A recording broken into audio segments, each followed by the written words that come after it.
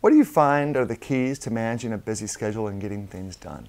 It's definitely very difficult. So I think one of the things is kind of mapping it out early. Okay, what are all your obligations? Like literally take out a piece of paper, rip it in as many pieces as you have and put, okay, Russian tea room on one, real estate on one, I'm on the board of a bank on one, I'm involved, with the food bank for New York, put that there, involved in X, Y, and Z. So you lay it all out there so you see what your kind of obligations are.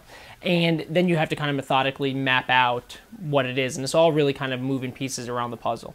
I've taken a lot on. I think being in New York kind of helps because it's just so easy to get around, so you have the ability to kind of participate in a lot of things, which is so exciting. I think that's what makes this city so unique and gives everybody the opportunity to do even more.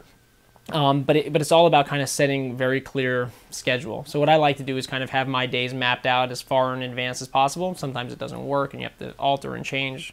Life happens. But to whatever degree I can block out chunks of time where, okay, between 7 a.m. and noon today, I'm only doing, real estate work because I have a couple clients who want a new space. So I have to focus on that, put the BlackBerry on the side, don't look at emails, and just kind of focus on that.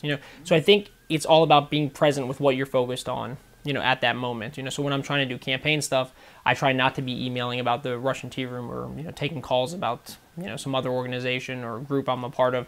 Block it out, stop it, and then do it. So I think it's good to break that up into like hour blocks, but then also kind of have that sit down time. Okay, you always have to have the ability to sit down and catch up on stuff too. So you have to carve in 30, 45 minutes throughout the day on that too. So I think it's about mapping it out and not overthinking it. So what I try to do is map out the day, figure everything out, and then just try to, when that day comes, just execute and just, look at what the BlackBerry tells you to go and just go.